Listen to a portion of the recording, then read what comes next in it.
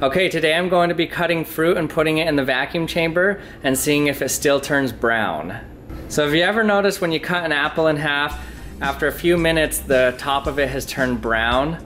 Well, today we're going to be testing if that's because it's exposed to air. So I'm going to cut it in half and I'm going to put half in the vacuum chamber, the other half outside the vacuum chamber, leave them side by side, and then see what happens after a few minutes and see if either of them turn brown or which one browns more.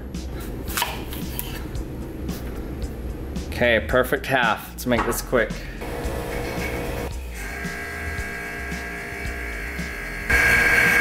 We're at 0.2 atmospheres in there already. Okay, we're at full vacuum. Let's speed it up and see what happens.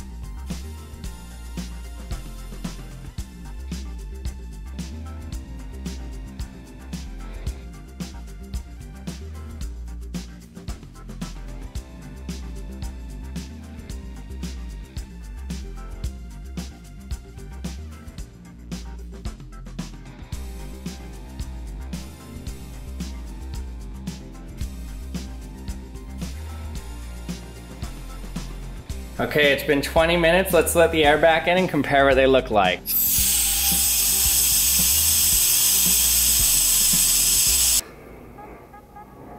Okay, there we go. Vacuum chamber on the right, air on the left. Look at the difference. So there's an enzyme called polyphenol oxidase. The oxygen oxidizes ketones, or just certain molecules in the apple, and it makes the color brown.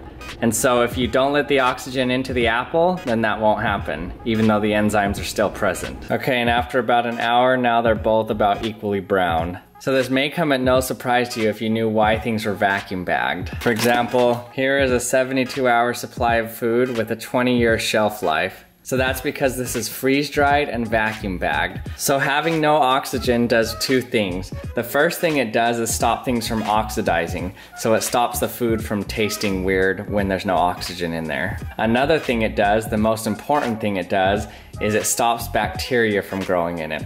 So mold and aerobic bacteria need oxygen to live. So when there's no oxygen in there, the food can't spoil or go bad.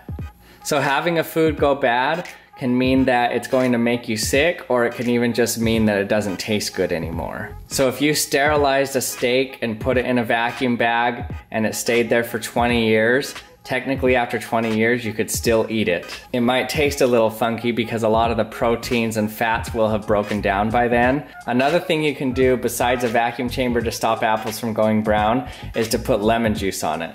And that's because lemon juice has a lot of vitamin C in it, and the vitamin C reacts with the oxygen before the enzyme reacts with the oxygen that makes it turn brown, and so it protects it from turning brown. Hi, I'm James from the Action Lab.